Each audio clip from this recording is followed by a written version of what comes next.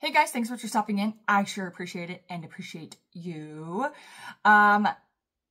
It's July. It's July. We need to talk about what happened in June.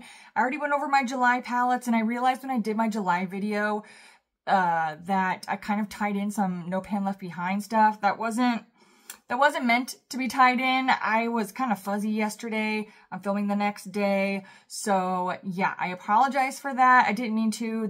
Those were just the palettes I intended to use for the month of July, and you can see them back there. But this one, we need to talk about what came into my stash in June, what left the stash in June, why I'm scared for July, and then we need to rank the palettes that I used last month as well. Okay guys, so again, a quick apology for video changes. I'm still trying to get used to my new camera settings. I'm playing with different frames per second. I'm learning what that even is. I am not tech savvy when it comes to cameras and the details behind the cameras. I'm wrapping my head around it. I'm educating myself. I'm working on advancing my knowledge in it. And with that comes experimentation. So I am experimenting with some of the camera settings. So please bear with me if the next few videos are kind of crazy.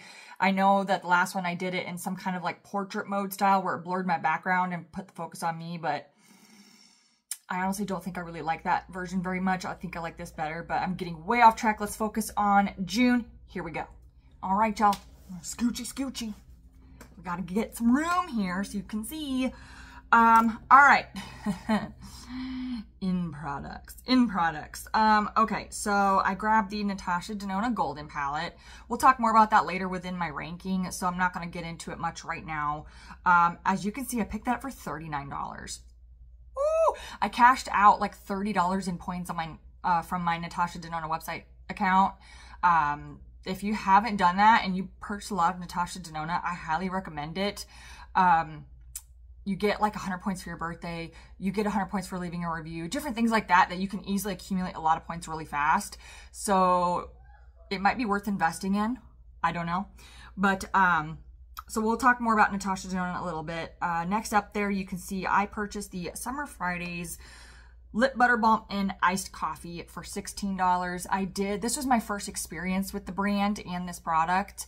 So I cashed out my Sephora points for $10 off. It's normally $24. And if you're new to this type of my video, I always round up. So if something is $25 and change, I'm going to say it's $26.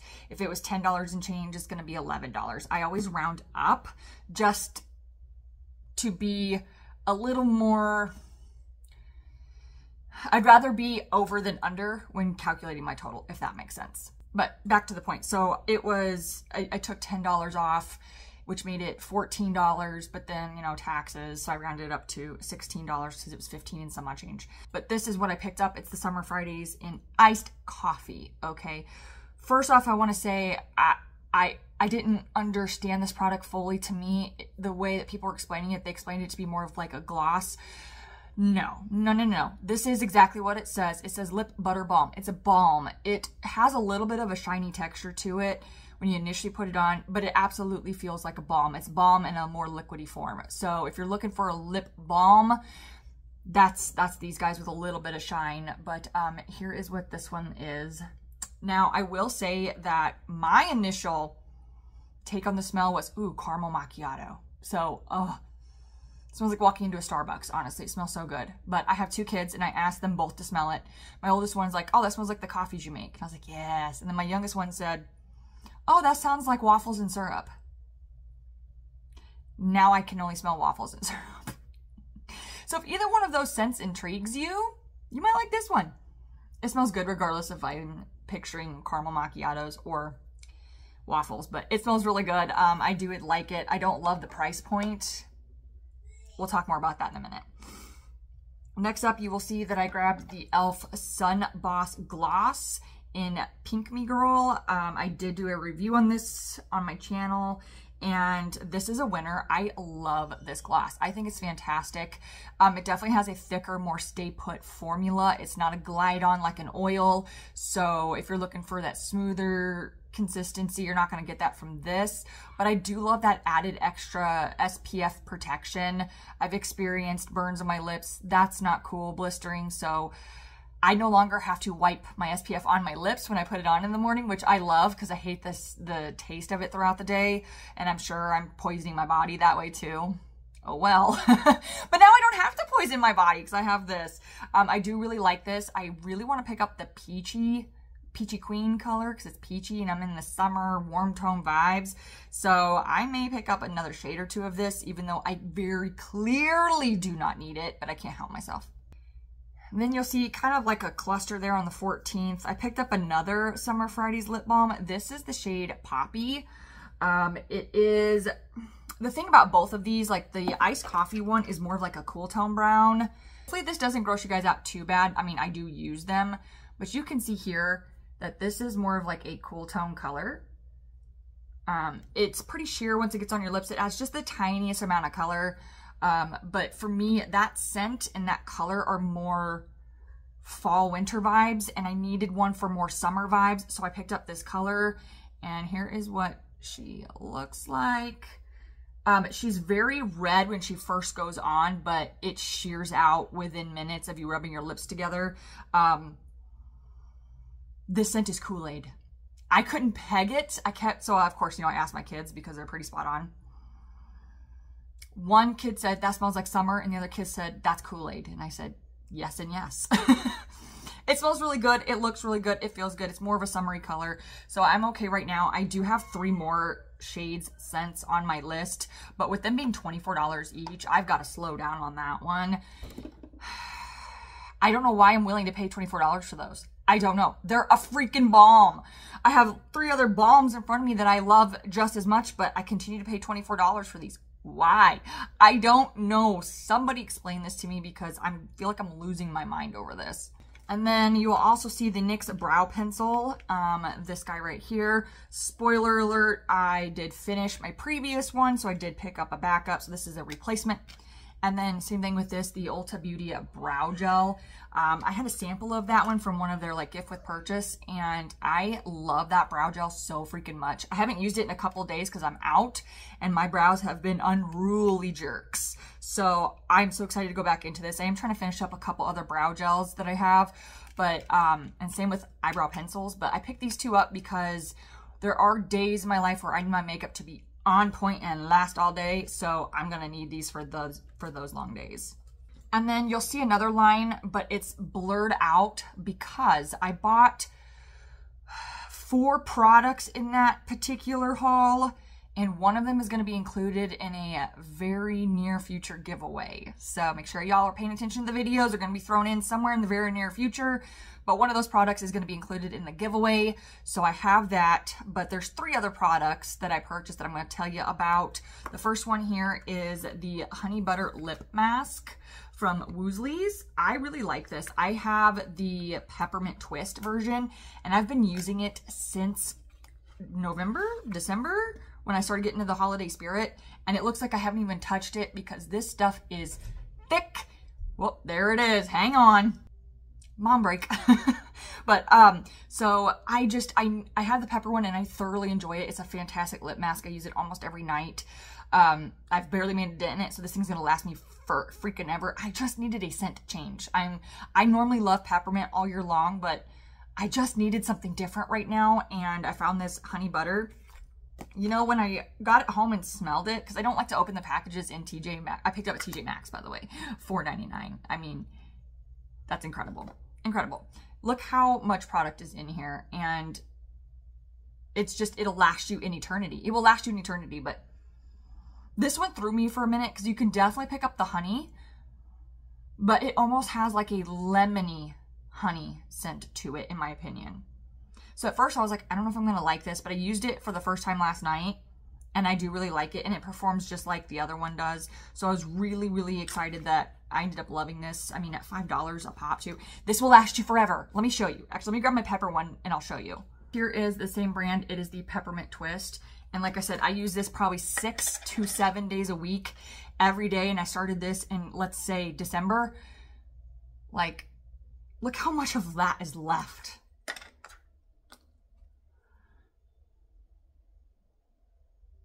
See what I mean? It doesn't take much.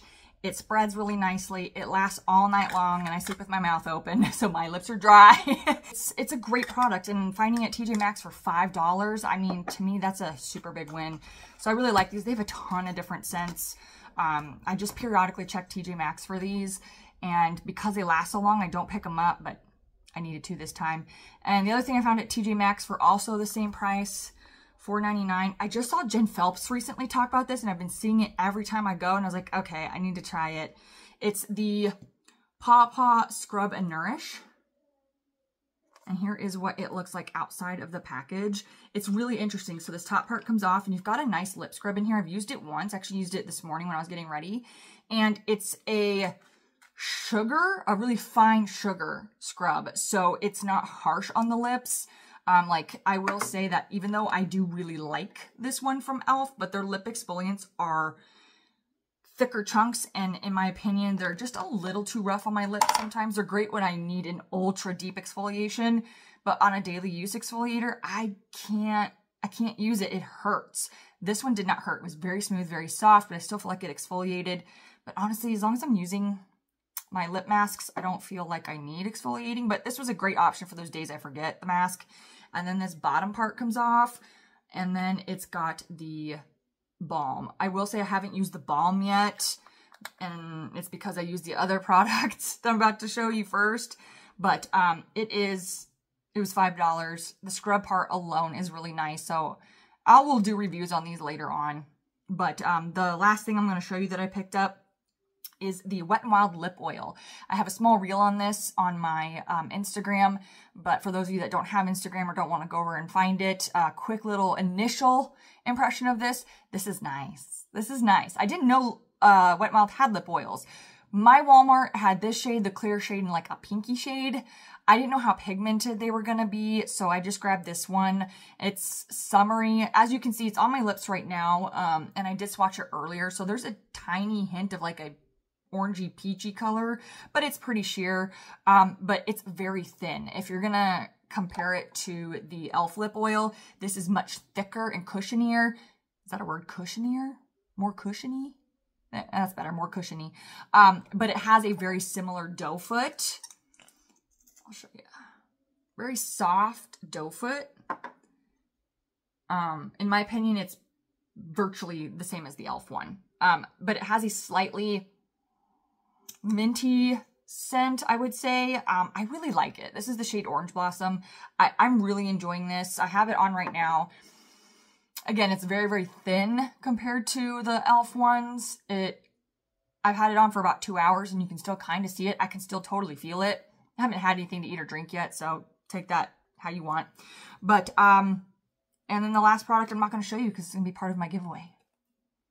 So expenditure-wise, June wasn't awful, but it does have me thinking some kind of way for my purchases for July. Okay, I've asked a bunch of friends, would you count this? Would you count this? Would you count this? I've already set aside money for the Sydney Grace Christmas in July sale. Sydney Grace has been on my radar since last year. I know they do Christmas in July, so I set the money aside for it already. But the purchase won't happen until July. So if I put myself on a no-buy in July, does it count because I made a purchase in July, even though the money was set aside and claimed for it back in June? See how I justify things? I can see it both ways. I don't know. But it really is just going to depend on what their sale is. It hasn't been announced at the time I'm filming it. So I'm like, come on, please get back with me, because that's going to determine whether I do a no-buy or a low-buy for July, because I'm looking at my makeup collection going, okay, Mac, like, you need to stop. Like, you need to stop. We'll talk more about that in another video I have coming up as well. But here is my out page. A couple things. The CoverGirl Yummy Gloss, I think I still have pictures. I had to get a new phone, so I don't know if the pictures transferred. If I had them, I'll pop them up here real quick. But they leak so bad. They leak so bad, and I'm a slight germaphobe, so if I go to grab that and open it and it gets on my hands, then I touch other things, I immediately get pissed off on a level that is not acceptable. But I get pissed off because I don't like that feeling on stuff. So, and these were standing up on my desk in those little makeup organizers that have the lipstick compartments. they're leaking standing up, both of them. And as much as I like the product, I don't love it enough to deal with the leaking around the cap and creating a problem that pisses me off. So I went ahead and just decluttered them. I have more than enough lip products that I love, and I just like these. They're good, but I can't deal with the leaking. The leaking ticked me off. The Wet n Wild Micro Brow Pencil, I love that formula. The packaging sucks. It broke so easily. It came apart in like 4 different pieces. And even though the product wasn't empty, I couldn't deal with the broken packaging. It was not worth the $3 or $4 that the product is. The formula is great. I did like the formula. I like their shade range. It had great stay power, but I'm not dealing with that kind of package break. So if it had stronger packaging, it wouldn't have gone anywhere. But the packaging alone made me toss this out. And then you can see the NYX Micro Brow Pencil. That's why I bought another one. I completely emptied that sucker. I really like that Micro Brow Pencil. I use a combination of a micro pencil and the e.l.f. Instant Lift. I like the e.l.f. Instant Lift to give me more of a fuller, thicker looking brow. And then I use the micro pencil to fill in some gaps and like kind of give me that more tail effect. So I use a combination of both those products, and that seems to work pretty well for me most days when my brows aren't unruly jerks. Okay guys, so I'm back in the middle, which means now we get to rank the palettes that I used this month. Let's go. Okay guys, so I had 8 palettes in this rotation.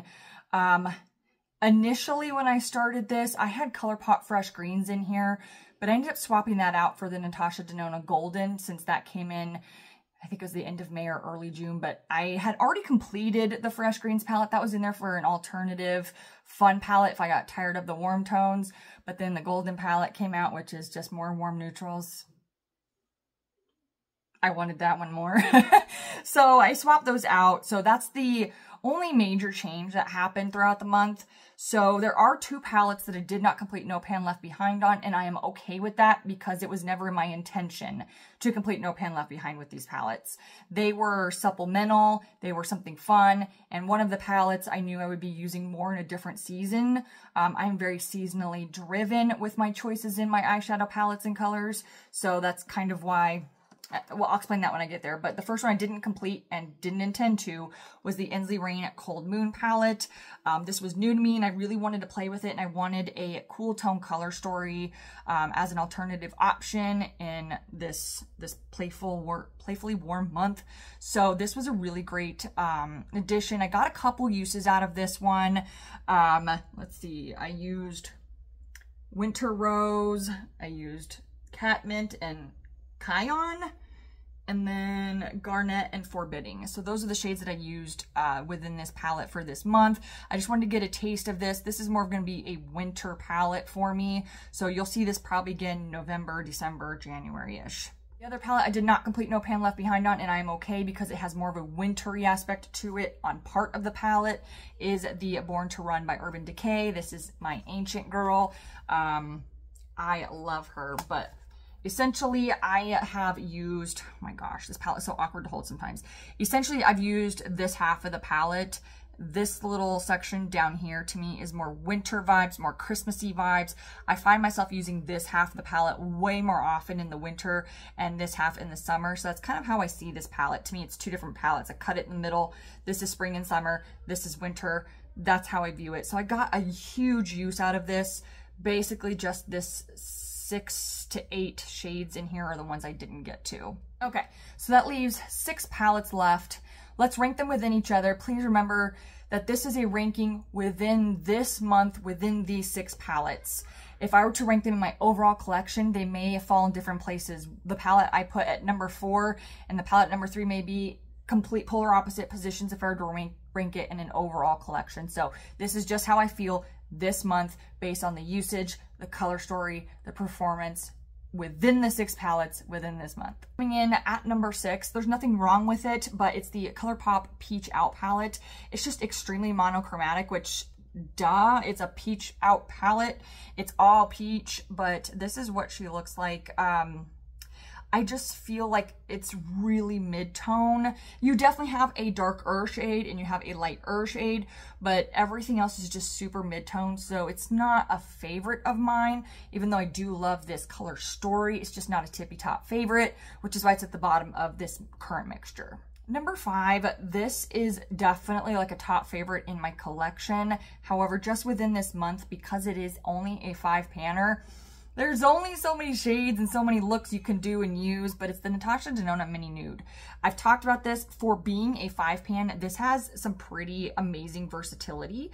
It's a beautiful color story, and you can go really, really warm or pretty neutral. So while I top of the line formula, and the formula definitely beats out a few of the other ones sitting up here, it's just a 5-pan compared to an 18-pan. The 18-pan you're going to get a lot more versatility out of. So nothing wrong with it. It's just, it's smaller than everybody else.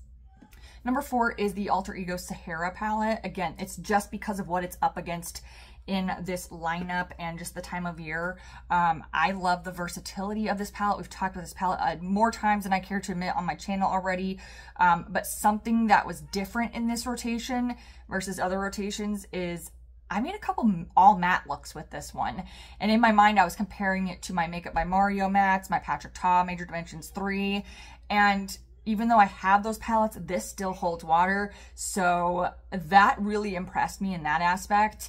But you only have the 3 shimmers here. Everything else is matte. And it's just a really versatile palette. I like the formula a whole lot. The only thing I don't love is this matte black. It's not as pigmented as I want it to be. It kind of almost becomes a dark gray. That's my only beef with it. Outside of that, I think this is a lovely palette. Coming at number 3 in this month's ranking is the ABH Soft Glam. This is an OG. It is just a very beautiful color story. I know a lot of people have a tendency to see this as a fall palette. I don't see it as a fall palette. For me, this is definitely a spring summer. I know you've got some of these like more wintry style tones just in this corner, but in my opinion, these oranges and these pinks are very springy and very summery in my mind. So I got quite a bit of use out of this. I used every shade almost twice, which is really great because, you know, more usage. It was really fun. I love the looks I get from this. The formula is really nice. It's very soft, very blendable. So this was a really fun palette to use this month. Coming in at number 2 this month is the Sigma Ambiance palette. Here's what she looks like. But this is the Sigma Ambiance palette. She's just a warm, neutral babe. She really is. Every time I wore this, I felt like a gold goddess. I really did. Like, everyone bowed to me. No, I'm just kidding. Don't do that. I'm joking. But it made me feel really beautiful. It made me feel elegant. It made me feel just really good. I can rock these tones, so I'm sure that you know, makes a difference that this is my comfort zone when it comes to eyeshadow colors. But the matte formula in Sigma is just butter. It is so smooth and blends so easily with like hardly no effort whatsoever. The shimmers are decent. I wish they had just a little bit more oomph to them, but the mattes are just absolutely unbeatable. Another thing that I really like about these Sigma palettes too is that they come with brushes, and it's the nice brushes. I will say that because of my eye shape, they're not my favorite brush size and shape. Like this one is just a little too broad for my crease, and this one's just a little too broad for my outer corner. So I do use it, but I really feel like if I could get the same density but just a smaller size, and I'm certain Sigma has that, I just haven't taken the time to look, but the quality of the brush is beautiful. It's really soft. And then also, to quickly come back to the palette, something I wanted to mention, something about the layout. What I love about Sigma is in my brain, they plotted it in a way that my brain sees them in quads. So like, that's a good quad. That's a good quad. That's a good quad. That's a good quad. See what I mean? Like, they're just really great in quads if you're really struggling to put a look together. And that's just something that I've noticed with this particular palette that I really appreciated. And last but not least, I'm sure you've already guessed it, it's the only one I haven't talked about. Coming in at number 1 for the month was the Golden palette from Natasha Denona. But we got to talk about this packaging. You guys, it's beautiful, but do you see the fingerprints? Come on, dude. All right, but anyways, Golden palette. You can see that she has gotten some love already. I really like this palette. I'm actually gonna attempt to keep it in July's rotation because I love this palette. I love this. I actually did a video with this in the Yucca palette, which was my favorite palette from last year and definitely still a top favorite at this point. But, you know, this palette is just so beautiful. It really just is. And I know it has a lot of similar shades to the original gold palette, which I don't have. I have the dupe version from AlterEgo, which is the Goddess palette, and I love that palette too. So it's no surprise, but it's just, there's something about this particular one. I don't know. She's just incredible. It's been talked about so much recently, so I'm not going to talk too much about it, but this was definitely number one.